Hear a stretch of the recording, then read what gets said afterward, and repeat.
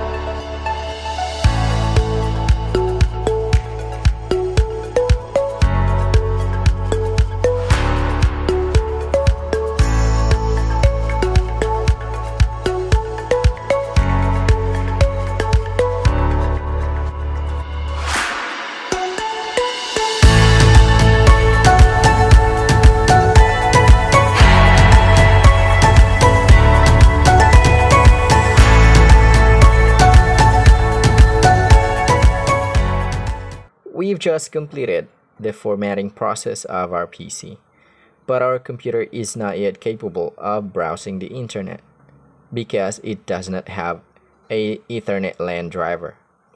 Based on the model of my PC, looking up online for that Ethernet LAN driver for the Dell Optiplex.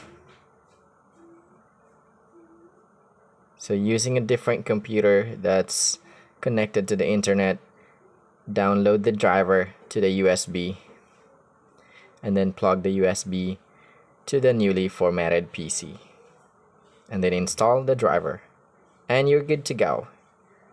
That's all there is to it. Thank you guys for watching.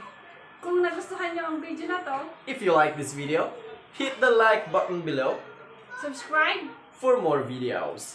With that being said, peace out.